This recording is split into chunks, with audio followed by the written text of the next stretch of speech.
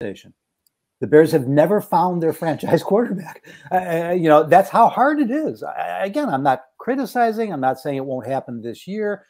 What I'm saying is that it's really, really difficult. 27, 29 of the 32 teams are all having the same conversation. Is their guy the guy? And you have not yet seen enough in Justin Fields to know if he is or he isn't. But what you've seen is some unique traits. And we keep hearing, you know, Matt and Ryan talk about traits. And I know that is important. You got to have them. If you don't have them, you're not going to get there. But that's the conversation we should be having if we're trying to determine, do we really think this is going to work out or not?